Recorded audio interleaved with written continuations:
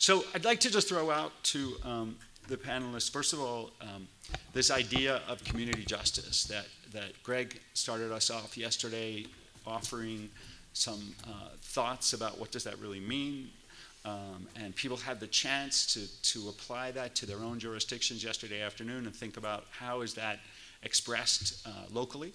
And I wanted to just ask Judge Calabrese if there's anything from Red Hook's perspective, from your perspective, that you would just want to, kind of put into the mix to help us understand community justice. Whoops, sorry. Okay. Good morning. Good morning. So we recently had, I guess a couple years ago, I said yesterday that I'm still learning, and I think I've gotten better in the last 2 or 3 years, and I just want to explain to you why, because I think it'll help. Our precinct expanded. One of our precincts expanded. We covered 230,000 people. One expanded. If somebody runs on the court during the Nets basketball game, I'm looking and I'm saying, gee, I'm going to see that guy tomorrow. That's kind of fun, Jay-Z's locker room, Jay-Z's dressing room got broken into, things like that. Anyhow, but with that came a Target in the Atlantic Terminal Mall, and more people get arrested per square foot at this Target than I've ever seen in my over 30 years in the justice system.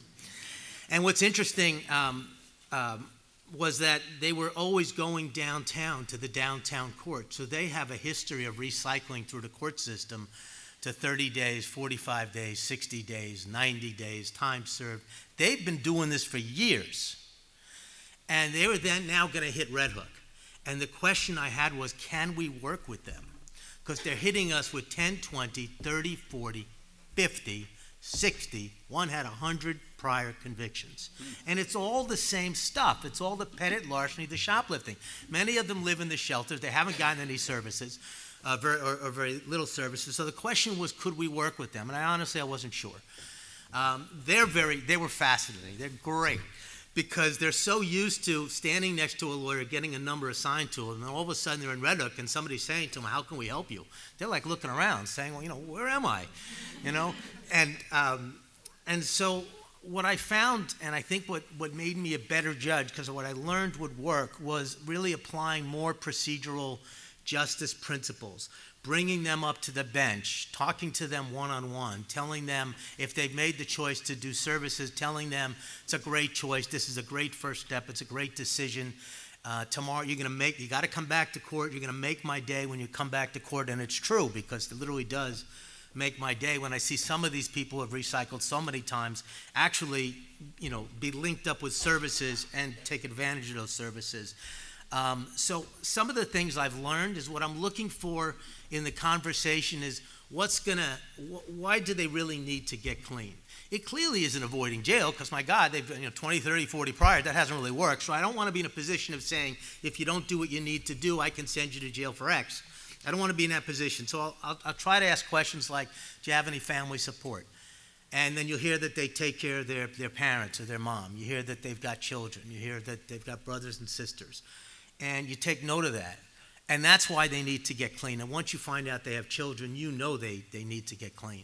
And so therefore then the next time they're in front of you, you might want to say, how's your son doing? How's your daughter doing? What school are they in? Whatever, all those are subtle reminders of why they need to get clean. So I don't have to say to them again, well, you're doing great, or you had you tested positive, so if you don't do it, you need to do jail.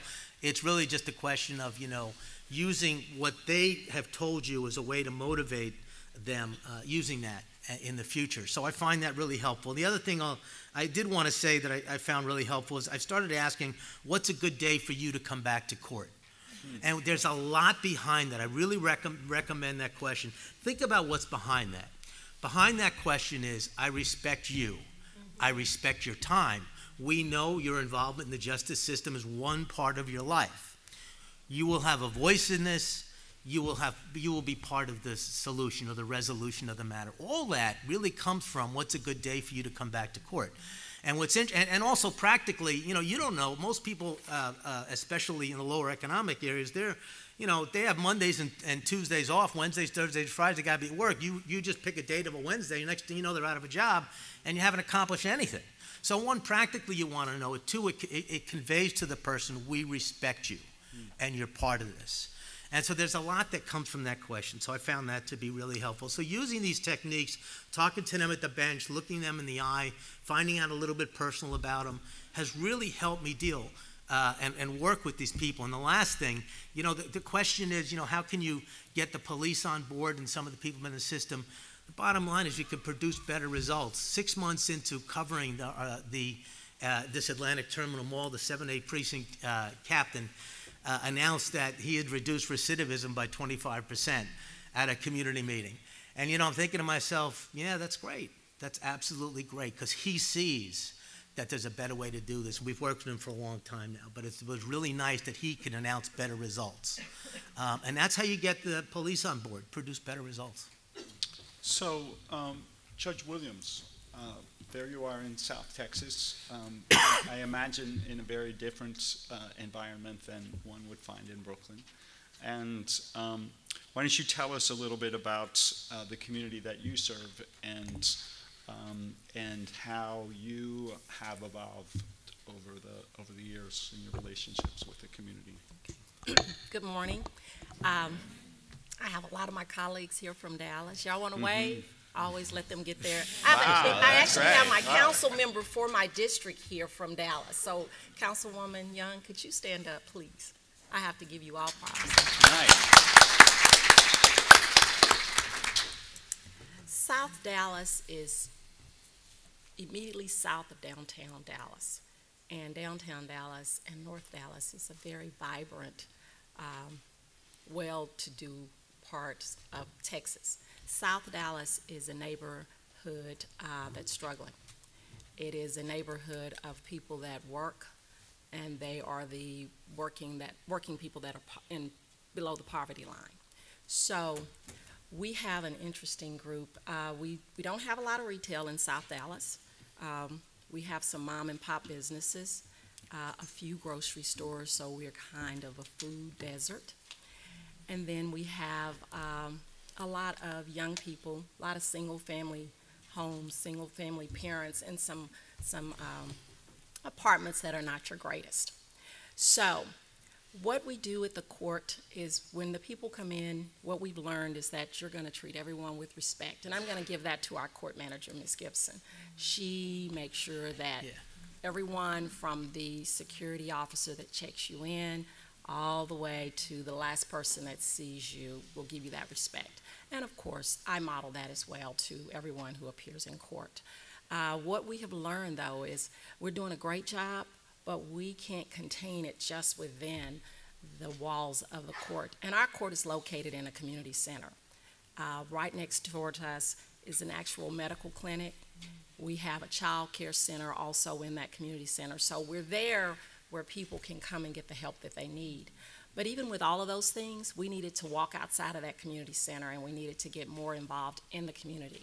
They know we're there because our community service restitution is done in that community. They see the people that have committed those offenses as they're given back to the community. But even with that, we still weren't reaching all of the neighbors in the South Dallas community, because we have those that are going to work and they're working really hard and they love their community and they want it to be better. So basically everyone in the community court got involved with an initiative that started with the Children's Hospital. Children's Hospital came into South Dallas because, of course, of the high health issues, and they started looking at children. And then they realized this is more than just children, it's the whole family. And then they realized, well, it's more than just health, so we've got to figure out a way to make this better. And they aligned themselves with a nonprofit, the Alliance for Greater Works, and they came up with what's called WINS, Winning in Neighborhoods Strategically. And so that was our opportunity at the courts to go outside of the walls and get involved, because WINS is dealing with not only health issues, they're dealing with the housing issues that are in South Dallas, economic development issues in South Dallas, and then of course there's always safety and security. So our court manager, everyone, including myself, got really involved. It brought us closer to the community because community meetings were being held where you got to hear from the residents that weren't committing offenses and the residents that weren't coming in to tell you what they wanted done. But you got to actually hear from those who go to work every day, but they wanted to see improvements in their community. And so WINS has been operational for about 18 months. It is a long-term strategy. However, we are creating good things in the South Dallas area. I co-facilitate the Safety and Security Committee along with one of the assistant district attorneys, which also gives you the ability to create some wonderful relationships with another agency. And of course, we have a lot of police officers, our code officers, everyone's involved. The DA also supports the WINS initiative. Our mayor is very involved with it, in support of it as well as our city council member, Young. She was actually on the committee, and now she's a very big supporter when she became, when she got elected to city council. She stepped back, but she didn't step away completely. She supports the initiative. But the beauty of the initiative for us is that we got to go in and educate the residents. And this is just taking your community justice outside of the courthouse.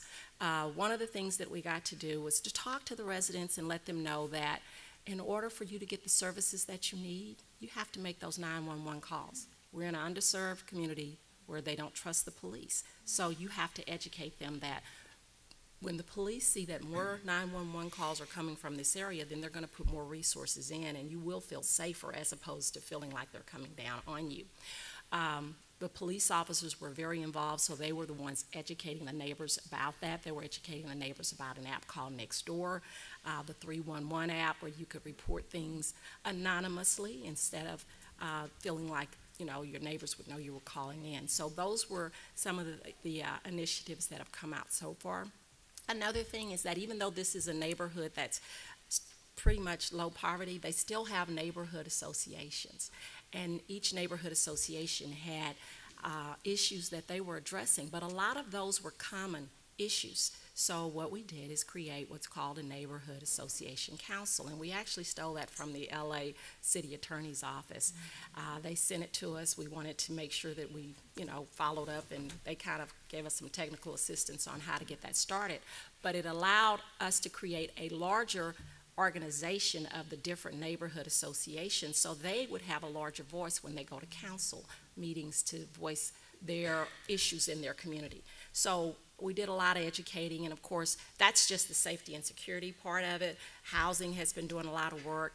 The health initiative is great, but it all comes back to just doing community justice in your community. So that's kind of what we've done differently in Dallas. Besides, we started as a drug court, and the drug court is really neat. And of course, what we do in Dallas that's also, and I don't know if you're doing in other areas, is we do a lot of outreach to the different courts. So we collaborate with our federal courts, with our felony district courts, and what we offer those courts is the opportunity to allow their defendants who are coming back off of probation or parole an opportunity to get their permits or their license. And basically, if you're ever in trouble, you realize that one of the first things you're going to have is a bunch of city citations and you can't get your driver's license. So we've done outreach to those courts. They work with us by sending their defendants through our courts to handle those city citations. And they don't have to have a special citation to come to our court like the other defendants that we see. They just have to have a municipal citation. We will handle those citations, allow them to get their license back, or at least clear those citations. And the way we do it is they are given an opportunity to do community service, and then we dismiss the cases as opposed to them getting time served because they were incarcerated. And a lot of them don't understand that, so you have to explain it when they come to court. They're very upset. I've been locked up for years, and these tickets are still here, and so I have to explain that, yes, they're still there, but if you just do this program, we're going to end up getting them dismissed, and you'll be able to get your license. If I time serve you, that means I have to find you guilty, then I have to give you credit for time being in jail, and then you have the issue of paying the surcharges And if you fail to pay the surcharges, guess what? You're going to lose your license again. So once they get that understanding, they're very happy to complete the program. And a lot of them come in a little frustrated, but once they understand why we're doing it the way we're doing it, they're excited.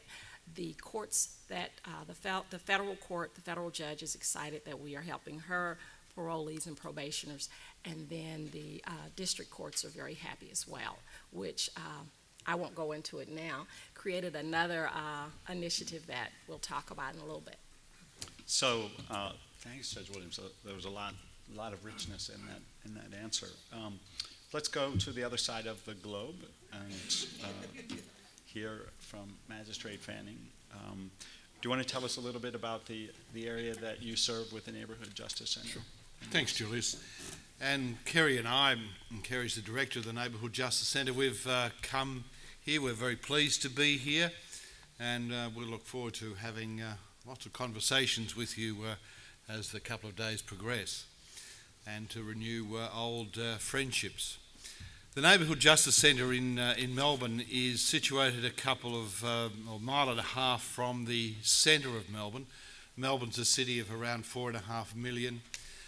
We serve an area, a municipal area in, as I say, just outside the centre of Melbourne, and serve a population of around 80,000 people. The centre, as I say, as Julius says, was established in 2007. It's unique. It's the only neighbourhood justice centre in the country. There were possibly going to be other ones, but there's not likely to be, which is something we might talk about a bit later. I hear all criminal matters as a first instance court. That is, if you live within the municipality, then I'm your court. And it's around 97% of all criminal matters come to the Magistrates Court, which is the court that I preside in. So it hears what you would call felonies, as well as misdemeanours. In fact, misdemeanours are really not a large proportion of the cases. It's mostly felonies that I hear. So community justice is applicable to felonies as it is to misdemeanours, something we might want to talk about a bit further as well. We have a number of services attached to, connected to the Neighbourhood Justice Centre, but what we endeavoured not to do, and what we're very keen not to do, is to set up an alternative service system. What we want to do and what we strive to do is contribute to, enhance and work with the existing service system, rather than replicate, or even worse, set up another, perhaps even competing service system. We want to work with the existing service systems that already exist, and, as I say, develop and enhance them rather than set up some other new system.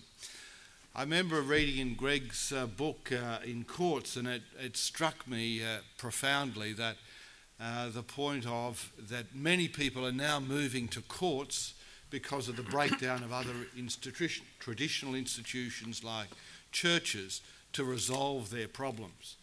And that's certainly clear in Australia, as it is obviously in the US. And what we don't want to do is to have the court being the centre of every resolution of a community problem. We don't want to take all the community's problems and say, well, we're going to solve them. We have a role, we have an important role, but it's not to solve all the community's problems. We want to work with agencies and organisations that exist and that can be developed to assist members of the community in resolving, I guess, their own problems, rather than all becoming a court issue. And Magistrate Fanning, I think you're making a really good point that we get asked about a lot as people are planning community courts. You know, how much does it cost? How much does a community court cost? And how much does it cost to offer all of these different services that we want to include because they're needed by the populations that we serve?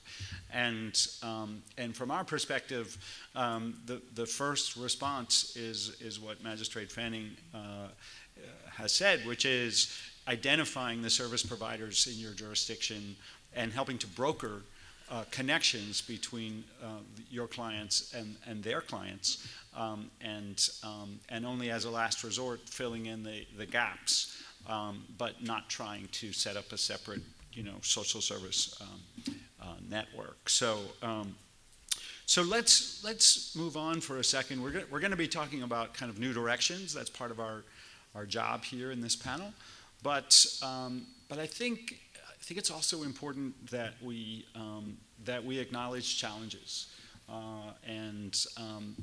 we're looking at 3 very well-established community court projects, and surely there are some challenges around. So I don't know who wants to go first. If nobody volunteers, Judge Calabrese is always.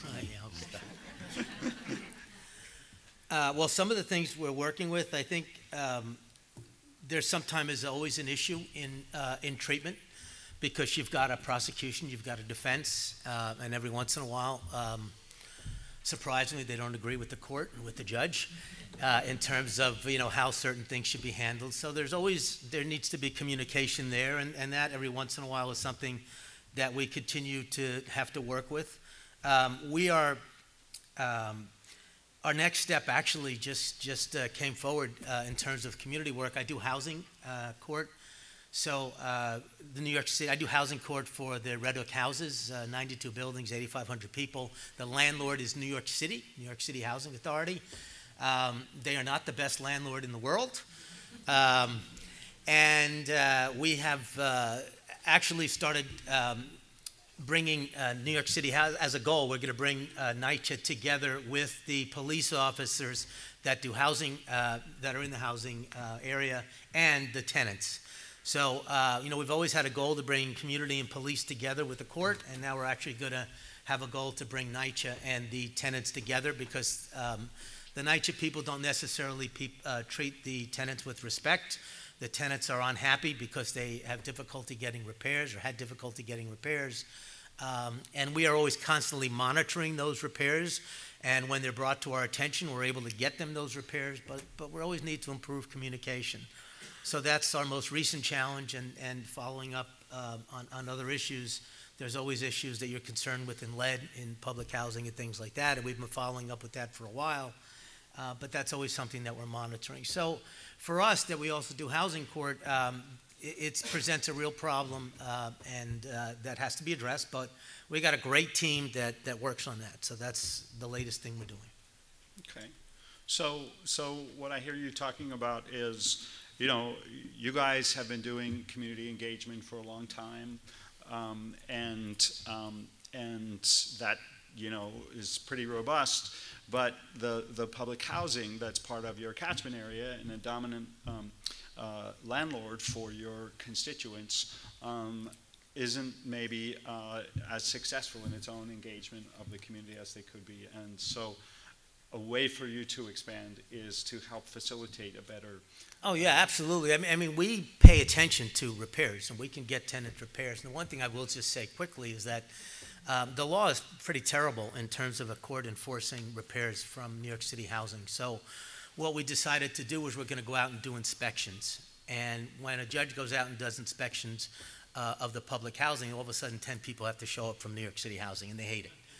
So that was pretty much a practical approach towards getting them to do repairs. And what that means is you do inspections, and then the next time someone on the staff calls and says the plaster's falling down off the wall from this apartment, they're going to pay attention to it. And so every once in a while we got to go out and do inspections, remind them, they didn't turn the heat on in October when it was cold. So we had to go out and do inspections, and all of a sudden they have a plan to turn the heat on. They turn the heat on. It's constant, shall we say. But we're on top of it, and we're always looking to improve, and I guess that's what every court should be doing. So, Judge Williams, what would you nominate as a challenge in your work, in your efforts in community justice? Well, I actually have two. One is a good challenge. we recently, last Every year. challenge is a good challenge. Well, yes, that's true. One, we recently received a SAMHSA grant for a drug court, and we received it at the end of 2014, but we actually started the court in 2015. And just to be clear there, so that's a grant for the treatment, on the Yes. treatment side. Yes, it's actually, it allows us to pay for treatment for individuals to go into, for substance use issues. And we've been really fortunate because we are, per the grant, we should see maybe 60 people a year, and that's assessed 60 people a year, and we are at 52 actual participants in court, which is great. However, it's creating a little challenge because you've been to our courtroom. It's really small. And so when you have that large number of people showing up, especially in the first phase of drug court, they're there weekly until they phase up. It creates a little bit of an issue. So that's one of our challenges, is how are we going to go? We don't want to turn anyone down, so are we going to move to another evening, and we have drug court in the evening to allow people to go to work and then show up for court, or how we're going to address it. So that's one of our challenges, but it's a really good challenge because it allows, we are helping the people that we see. And we knew this was an issue through the community court because we were working with other treatment centers for our individuals who came through the court. But you had to have either insurance or some way to get the treatment paid for. And so now we're able to actually get them into the treatment that they need. And if I could just interject before you go to your second challenge. For anyone who hasn't been to the South Dallas Community Court, it's a really genius design where instead of creating a new building or renovating other space, which often needs to happen, they identified a vibrant 20-year-old community center with all kinds of, nursing services and library and a bunch of other services that were already there, that was already being used by the community, and then carved out some space for a courtroom and some offices. And as Judge Williams is saying, it's all pretty tight, but it was really bringing the court into where the community was already gathering. And space, I think space is a challenge for everyone, but I can see in your case that would be particularly challenging. So. Yes. So our second challenge is because we are so involved in the community, and I guess it really is my challenge, is I'm in the community quite a bit. And so eventually you start to hear, that's my judge.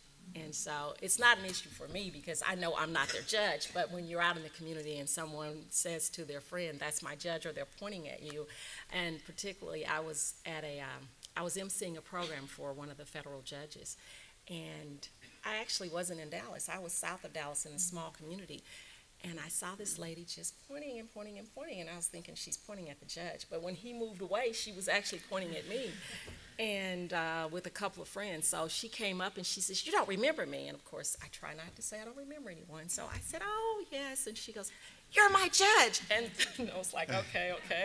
And I wasn't for sure which court I was her judge because I do two dockets. I do the community court docket and I do a regular docket. But the next week, and she told me, "I'll see you Thursday." So then the light bulb went off. I knew I'd see her in community court. And sure enough, that Thursday, she said, "I'm graduating and I want you to take a picture with me," because we do that. When they graduate, we take a picture. We do a little graduation ceremony. And so she showed up on that Thursday to graduate. But I get that a lot. So that is kind of a challenge because you don't want anyone to feel like there is an appearance of anything, bias or anything like that. So you just have to be careful, and it's just how you handle yourself in the community. But it doesn't stop me from going out into the community. And then the other thing is, my court manager loves to go to every event there is. If you want to know what Ms. Gibson is doing, follow her on Facebook, Twitter, and Instagram. She is at every event. So because she doesn't have a life, she assumes I don't have one either. So we are everywhere. I mean, there are 2 events, and we're trying to make all 3 of those. So that's our challenge. And can I just ask our other 2 panelists, does that resonate with either of you, this notion of being my judge in a challenging way? Because I could imagine it's something you'd be proud of, but does it have disadvantages? Either of you? I don't think so. I go up the street every day, and I will mostly come across somebody who recognised me, and I've got honestly sometimes very little idea as to whether or not they've been an accused, a victim, domestic violence respondent. I've got no idea about it. But can I answer your question that you've asked the other two? Sure. About a challenge. Yeah. Yes. And no, we weren't going to not that I want to you on control that. here. But the challenge for us really has been our own success. That's what I think has been our challenge. Without being suffering from hubris, I think fair to say we've been reasonably successful. The crime rate's reduced by 30%, and we have good relations with the community and have good crime prevention strategies and good community engagement. Our court processes are pretty good, second to none, I would say. But what does that mean for the other 4 million plus Victorians is our worry. So here we are sitting in Collingwood, doing pretty well for the people in that municipality, in that area of Melbourne. But our challenge is to think, well, what can we do for the rest of the justice system, rather than just be self-congratulatory about how good we're doing and what we're doing for our community. That's our challenge. That is a great challenge for all of us. When we think of community courts in particular as kind of laboratories for testing new ideas, what does it mean to come up with better ways to do things if they can't be shared with the wider system? So you set yourself up. What? Can I speak to that real fast? Well, I know Magistrate his... Fanning wants to, and then we'll certainly come back to you. Wasn't a complete setup, I have to say. But so what are you doing about that as a challenge? If you feel that as a challenge? We were always set up with a view to being the laboratory. That was what the government had in mind. But it never really worked out that way at the beginning because we were establishing ourselves. I mean, we were struggling really to establish the Neighbourhood Justice Centre, get the relationships right with the police. They were, as I've heard everywhere else, quite frankly antagonistic, weren't taking us seriously, thought it was going to be a disgrace to have the Neighbourhood Justice Centre really there, and why couldn't they have a real court? And it was all going to be kumbaya and incense and soft music, and all their hard work prosecuting would be undone. So there were lots of challenges like that, and frankly now they're our greatest supporters. They a bit like what Judge Pratt was saying. They are out there advocating for the importance of the Neighbourhood Justice Centre and having people come to the Neighbourhood Justice Centre. But what we've done is we've really tried to look for opportunities in the wider court system to assist the court system in doing their work better. One of the ways that we've done that is to go into some digital areas, and one of those areas was in domestic violence, what we call family violence, but it's the same, and to enable people to, mostly women, because it is mostly women, of course, who are the subject of domestic violence, to make an application online. So they don't have to come into the courthouse, they can sit in private, in their own space, providing they have a computer, and most people do, to be able to make that application online. Ultimately, of course, they have to come to court to follow through on the application, but they can make that application over the period of a month. It stays alive for a month. Or they can do it immediately if they like, but if they want to spend more time thinking about it and contemplating it, as often they do, then they can do that through the computer at their own pace, at their own leisure. It has two effects. One, it's very important for the person who's making the application because of the reasons that I just articulated, but also it saves court staff time. They don't have to sit down and go through the application with individuals who are making the application. So that's of great help to busy courts because they're able to do that. And you guys piloted it. We've piloted and and it's been embraced by the wider court system. Nice.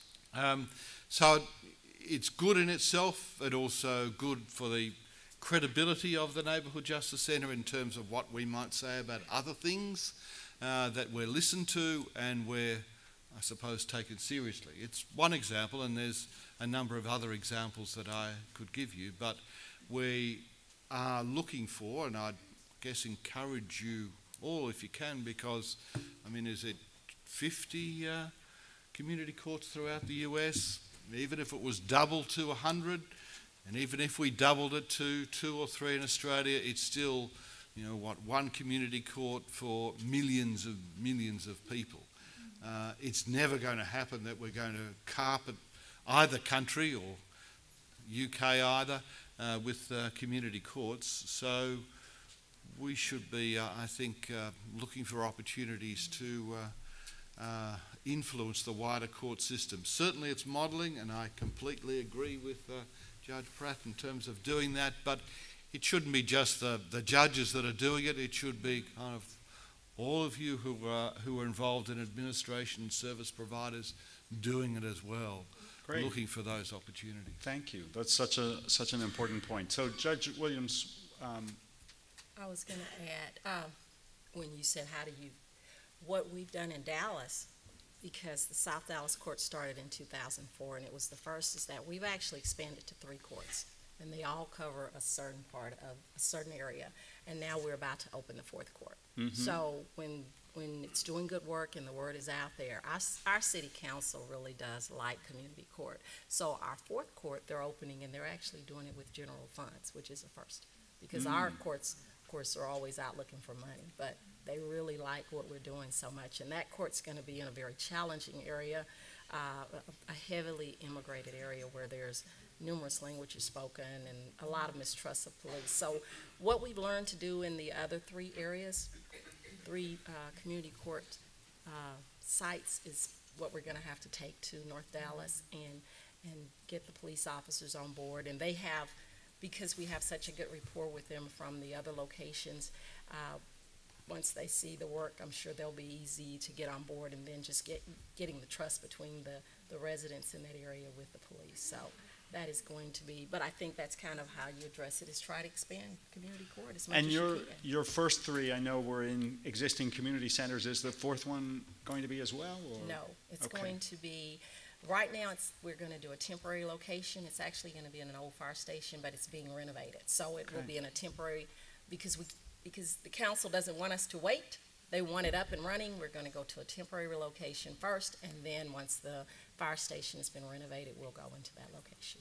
So Dallas, being the star jurisdiction that it is, has more to the story. And yesterday we heard the BJ director announce the 10 winners of the community court grants. And South Dallas, the area served by Judge Williams's court, is going to be served by a new community court. So you're going sideways, but you're also drilling down. And so do you want to just talk about that? The partnership aspect of that, I think, is something that's really, really interesting to us. I mean, when we heard about that, we were like, nobody does that. That's really impressive. Okay, well, we've been working with, we do a prostitution docket. I'm going to go back a little bit. We do what's called a prostitution initiative docket, and we do it every quarter. And at that docket, it's a collaboration of the local police, the sheriff's office, the district attorney, the public defender, the community court, and lots of social service providers, as well as Dallas County Health. And in that process, we've just built such a good relationship with our public defender that when we started our drug court, our public defender, the public defender for Dallas County, actually serves as the public defender for the drug court. And in seeing that process, and she's over at the larger court handling the felonies and the other higher misdemeanor cases, she would refer and talk to the different judges about, hey, this is a good defendant that should go to the city of Dallas's drug court. For whatever reason, they weren't eligible for the felony drug court, but they still had a substance use issue, maybe a mental health issue, co-occurring disorders, and she would let those judges know, and so those defendants would actually be referred to our drug court. And we work with two courts in particular. One is a mental health court in the misdemeanor level, and another one is the second chance court in the felony court. And they have referred defendants to our court and had an opportunity to see the work that we do, along with the prompting of our public defender, who not only serves, she also serves on the National Association of Drug Court Professionals on their board. So we have an expert working with us. Well, in the process, because the court was also watching us, the felony judge, and what he was handling in his second chance court is individuals between the ages of 17 and 25 who live in the South Dallas area, who have drug cases. It may be possession, it may be delivery, but they're drug cases, or they're involved in the drug culture somehow. It's a way to reach out to those individuals and give them a second chance, because most of the people that are young between the ages of 17 and 25 in the area that the court serves, they're not working. So this is their hustle, and you have to retrain them, get them to see life a little bit differently. So this court is going to operate on bi-weekly on a Friday in South Dallas Court, and facing out toward the community, and this is where those individuals will come in. They will have a case manager. It's essentially community court, because they're going to have a case manager, and that's not something that happens in felony court. In felony court, you have a probation officer. So they will actually have a case manager. They will be assessed like we do in community court to see what their needs are, and then those will become parts of their conditions of their probation. They will have, if they need to get their GED, if they need to go to a literacy class, those will be things that will happen. And of course, the partnership is with an agency called City Square, where they have access to job training, as well as all of the necessary health benefits. There is they'll be referred to those as well, and mental health assessments as well, and counseling, individual counseling if needed. And of course, if they need the substance use, then they'll refer them back to our drug court, which is also held at the South Dallas Community Court. So it's just a way to expand. But this is actually a district court judge coming into the community because he saw what the South Dallas Community Court did, how well we interacted with the community. So they're taking our model and they're going to utilize it for the felony offenders. Yeah, taking their model, taking their space, taking their community and serving it even more deeply. And they're one of two of the 10 community court sites who are serving this young adult population that was mentioned yesterday. There's going to be a special session on that topic tomorrow. So we're really pleased that you guys are moving to that level. Julius, can I just add something? Yes, you're next, and then we'll go to questions. Well, what's happened in New York is that our city council set up a commission chaired by retired Chief Judge Jonathan Lippman, and the goals of the commission, there are many goals, but they talk about reducing incarceration, and they talk about expanding community court. And many of you know James Brodick has done like a phenomenal job out in Brownsville. James, raise your hand. Where's James? There's JB. Getting ready for that community court, and it's kind of interesting. The New York Times seems to be pushing for that community court. So there's now a commission to expand community courts, literally saying, we need Brownsville. So it's nice, and the other part that they have set up is supervised release. So, many judges have in jail or out of jail, and then there's a third option, and that's for judges where ordinarily you would be setting bail, you're willing to release someone under supervision. So it significantly reduces the pretrial incarceration. It is supervised. It's now in all 5 boroughs. With CCI leading the charge, of course, and basically those supervisors will report back to the court whether a person is responding as they're supposed to be responding. But again, the goal is to reduce the incarceration, in particular the pretrial incarceration issue that we all have, because that's based on poverty for many people. So it's interesting to see the politicians pick up on what we all have been doing in community justice. Who has questions? Can I just make one other point I meant to make in terms of what we've done, another example, and I thought was a good example of what we've been able to do to assist the mainstream courts, and that was in the Aboriginal area. Can I just make that point quickly? That is our Indigenous population. Our incarceration, fortunately, is nothing like what it is here. I think it's 6 times less. But in the Aboriginal community, although it's a small community, it's about double what it is for the. In fact, in some areas, it's greater than it is for the rest of the population. One of the other courts wanted to utilise what we'd done in our court, which was establish a particular list for Aboriginal persons, because we were having a lot of trouble with people not being represented.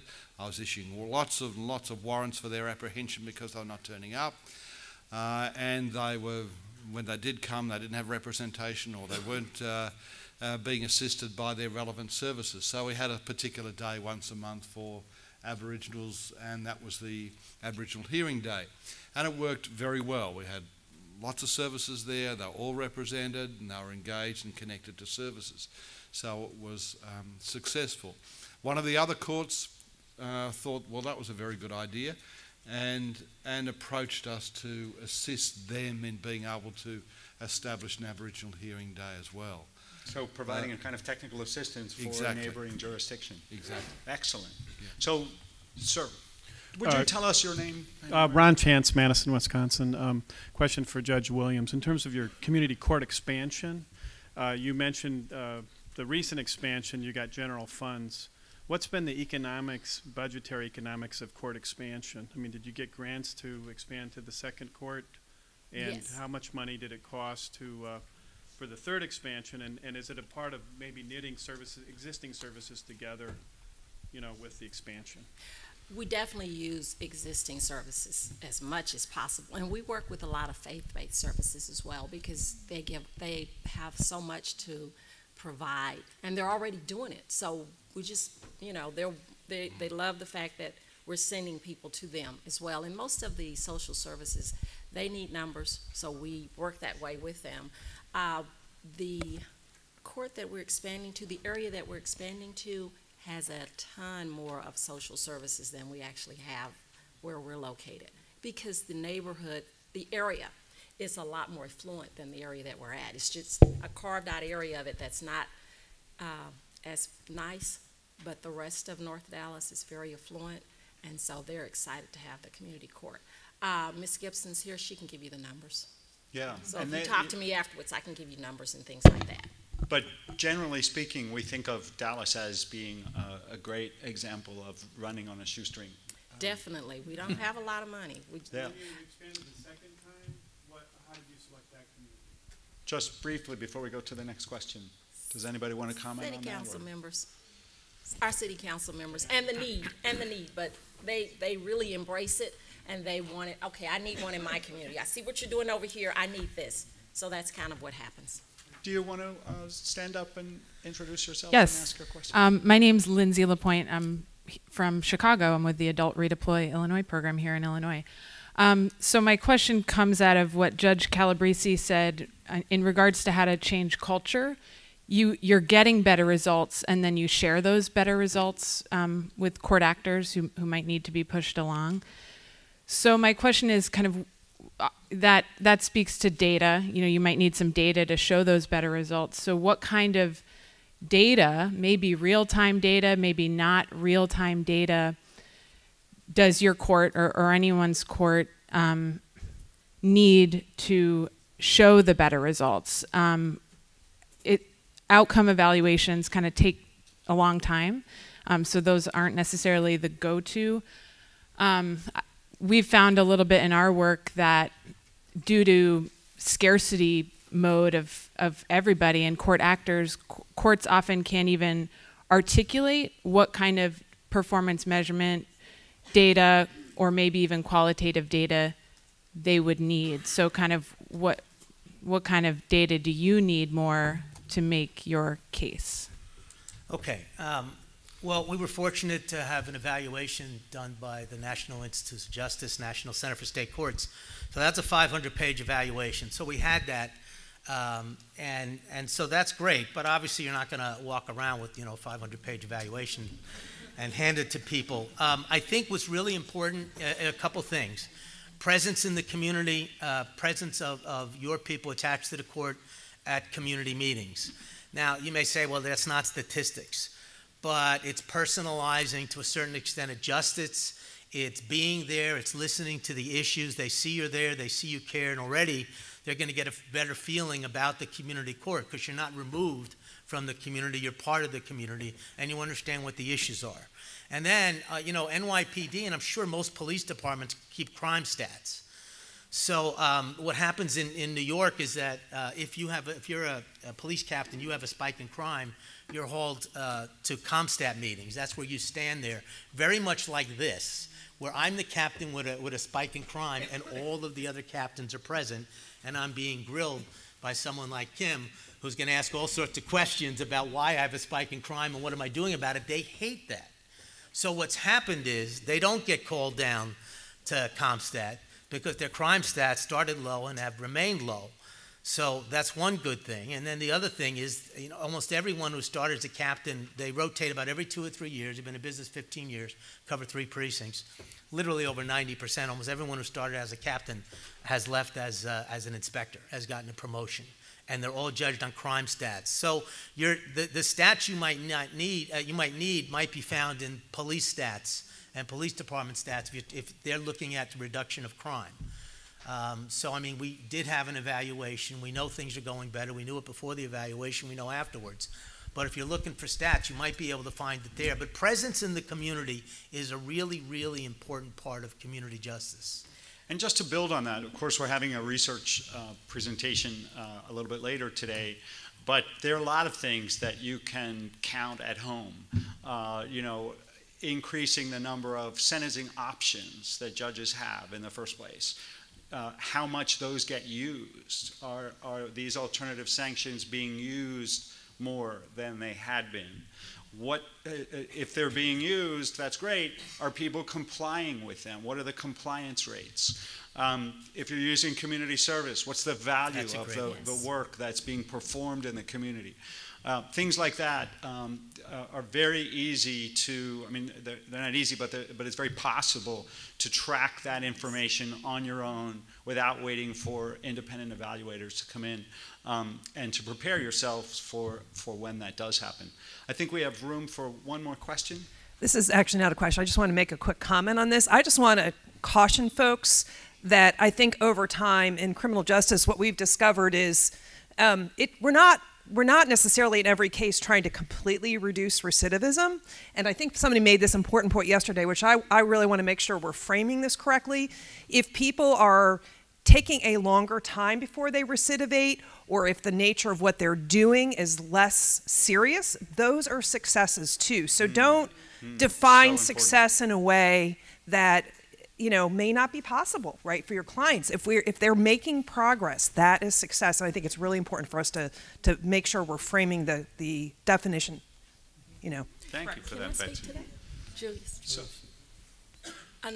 One thing. Another way that you can let the community know what's going on, and what we do is we try to do little success stories, and they're snippets because all of our defendants sign waivers. So we let the community know, like a success story.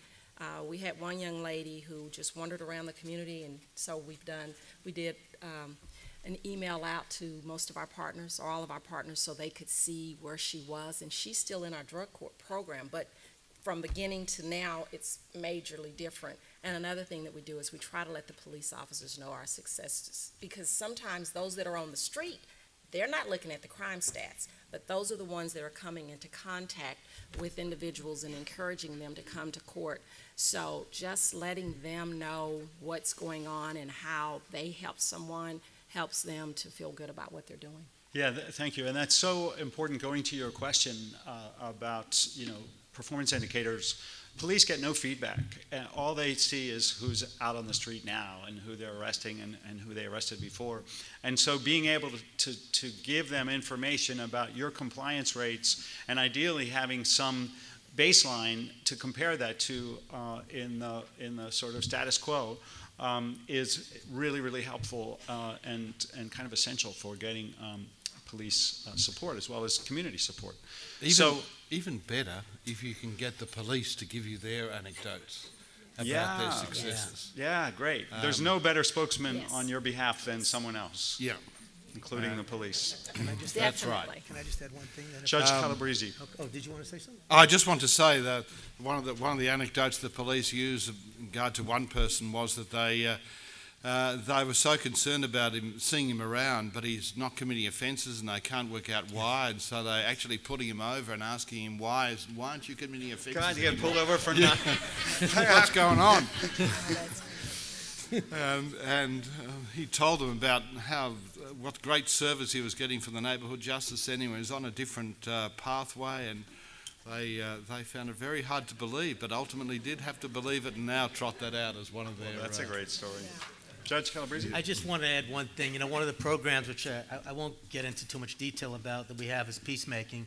We learned it from the tribal community, and we have a great DA, so we can send cases out to peacemaking. Started with neighbor disputes, then stranger assaults, then we added graffiti because of the success.